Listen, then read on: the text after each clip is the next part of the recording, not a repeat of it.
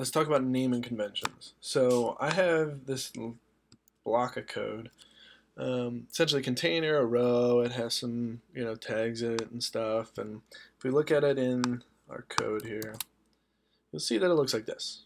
Pretty horrible, right? But it does the job, right? Now, when I look at this, there's no real consistency here, right?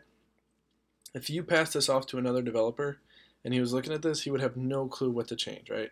He'd be in his site.css and be looking everywhere that he could, right? So what I want to introduce to you guys is this idea of a consistent naming convention for CSS, right?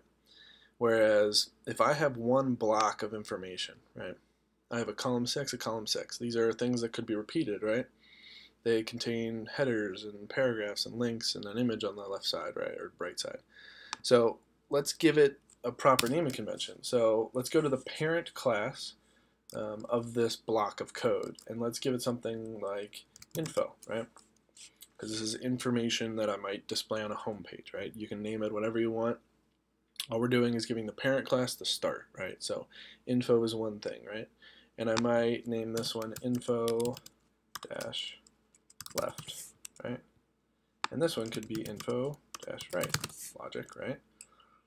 So now that I have info as the parent class and it wraps everything, I also have this info dash left and info dash right. That makes sense, right?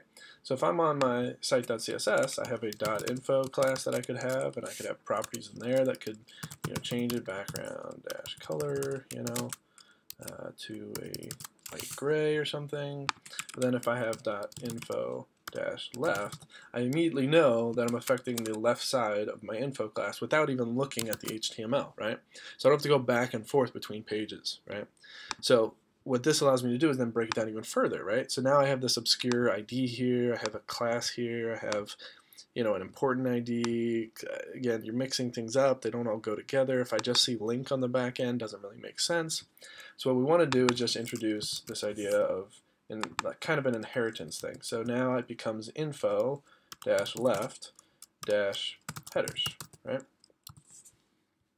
And then I could do class equals here, info dash left dash headers dash h1, right? Because it's an h1 tag. And then I could do this one instead of sub as h2, right? And then instead of ID important, we could go back to our inheritance, which is just info dash left here dash p, or you could write out paragraph, right? If I could spell right. And then I could do here info dash left dash link, right?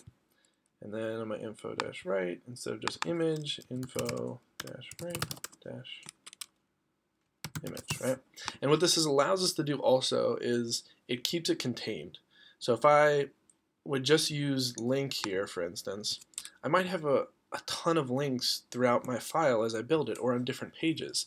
And they might be overwritten by just this class link. So I might overwrite link to be something else on a different page, but it would change this one. So if I keep it to info dash left dash link, I at least know that this is the home page, it's on my left side, and it's the link that I want to be read, right? And this way it becomes consistent. My info is a block that my parent holds, and all the children just jump info dash left headers, info dash left headers h1, right? And that's pretty much the naming convention that I like to stick to, and that's it.